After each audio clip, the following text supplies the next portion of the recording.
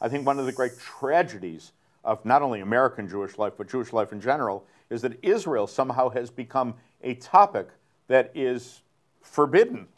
That's terrible.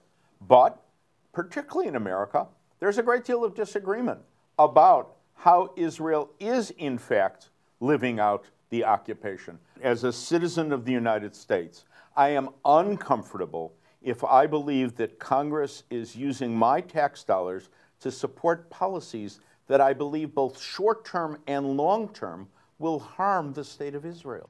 I am a Zionist, I am a lover of Israel, and because of that love, and because of my knowledge of discourse as it is played out in Israel, I must be prepared to critique the state when I think they are doing something that doesn't advance their ideals. Hi, I'm Rabbi Burt Visotzky, inviting you to join me when I sit with Mark Golub on L'chaim, right here on JBS, Expanding Jewish Understanding.